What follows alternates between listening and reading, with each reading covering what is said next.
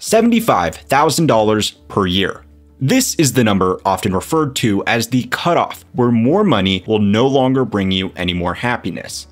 This is largely in thanks to a widely misquoted 2010 study conducted by these two gentlemen, Kahneman and Angus Deaton. Since this was published, all manner of outlets have perpetuated this idea that conveniently falls in line with other tropes like money can't buy happiness and money is the root of all evil, mo money, mo problems, you get the gist. The issue, though, is that it's simply not true. Welcome to the first video made by How Money Works. If you enjoy this video, please consider liking and subscribing. The first clue for anybody misquoting this study should be in the title of the study itself. High income improves the evaluation of life, but not emotional well-being.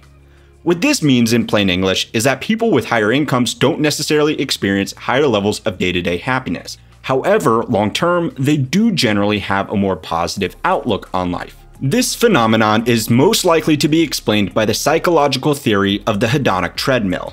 The hedonic treadmill is the observed tendency of humans to revert back to a relatively stable level of happiness, in spite of any major life changes, positive or negative. Let's put it this way. If you win the lotto, you will probably lose your mind from happiness.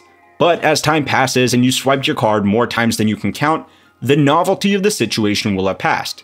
This is not because of entitlement, it's just human nature.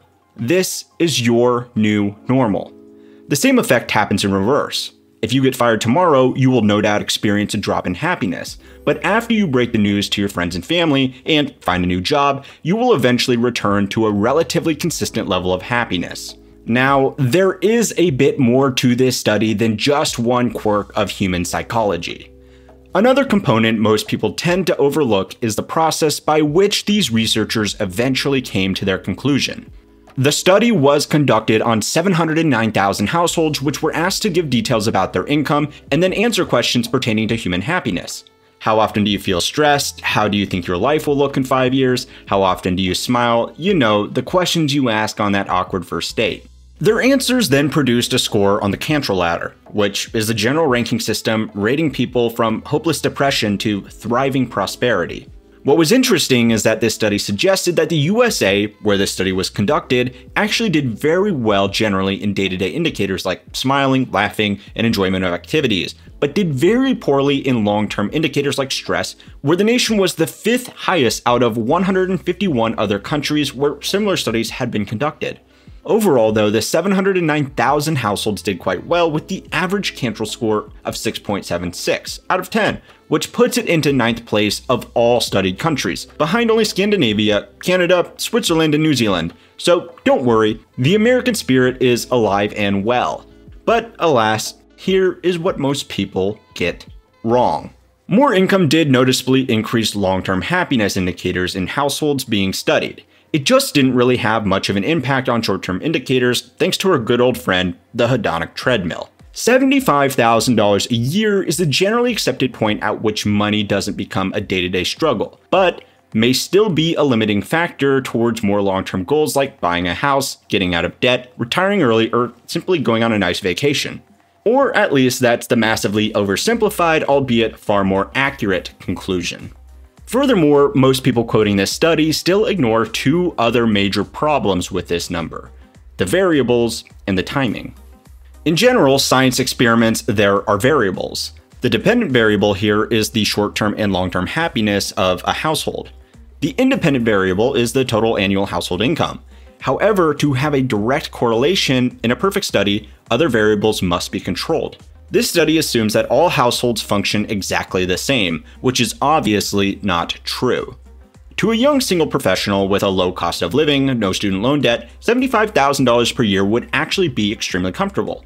But to a family of 5, paying off a mortgage and student loans all the while living in the city of Los Angeles, this income would be entirely inadequate. Another factor of concern that people tend to gloss over is the timing of the study. These results were published 11 years ago, and since then, due to inflation, $75,000 per year would actually be around $90,000 per year, which is starting to look like a much higher benchmark for day-to-day happiness. Another problem with quoting figures from 11 years ago, particularly as it relates to people's finances, is the big elephant in the room. the global financial crisis. In 2008 and 2009, as this data was being collected, people were living through a period of massive layoffs, stock market drops, and foreclosures that hit the aspirational middle class particularly hard. Controlling for all these unusual conditions means most households would usually have more day-to-day satisfaction because they wouldn't be hurting from watching all their accumulated wealth disappear, which is one of those problems that lower-income households just don't have. You can't lose wealth if you've never had it in the first place. Now, it's a real shame that this figure has embedded itself into the public psyche because it actually does a lot of harm. In a more recent study on the exact same issue, researchers found a significant dip in the same happiness metrics among households that earned over $75,000 per year.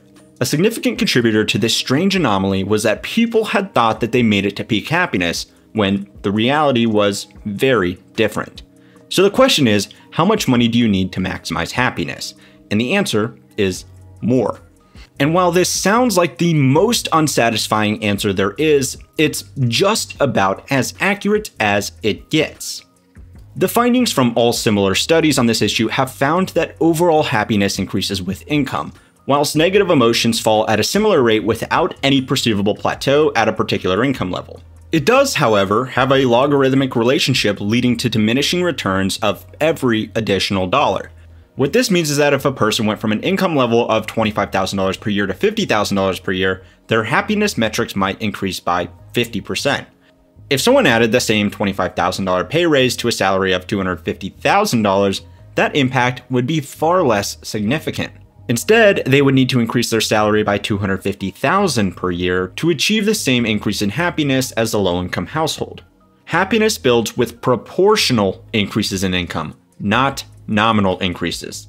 Hence, the other reason you need more income to be happy.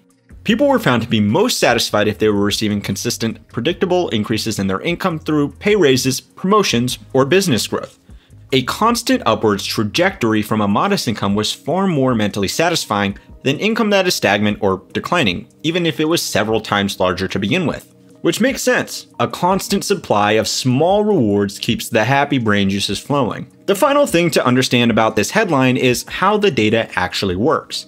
When researchers analyze the data, they look for far more than just a simple correlation. They also look for how significant the data is or how much of the outcome is explained by the relationship between what they were studying. In this case, it would be the relationship between happiness and income, as opposed to the millions of other factors that contribute to happiness. The researchers of the original paper found that this relationship accounted for about 37% of the expected variance, which is huge. But it still means 63% of people's happiness was determined by other factors. These other factors are things like health, meaningful relationships with family and friends, and even things with a negative relationship with income like work-life balance. The upshot of this is that someone on a modest income could be happier than a very wealthy person who was unhealthy, lonely, and constantly stressed over work they couldn't separate themselves from. But let us know what you think. How much money do you think you would need to be happy? The comment section helps out the channel, and it would be really interesting to see all the different opinions on this. Thanks for learning how money works.